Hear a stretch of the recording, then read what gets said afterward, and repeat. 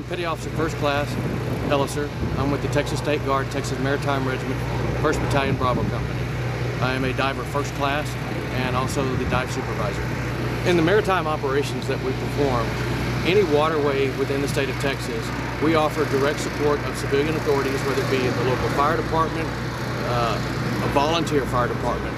Being able to call on us to bring in all the support and all the material necessary we have, so that makes it very easy for them to be able to say, hey, we need help, we need assistance.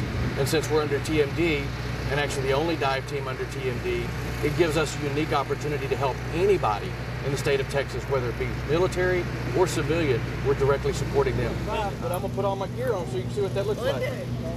Texas.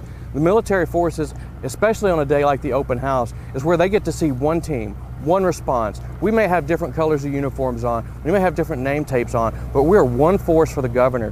Whenever he needs us, this is what he can bring to bear.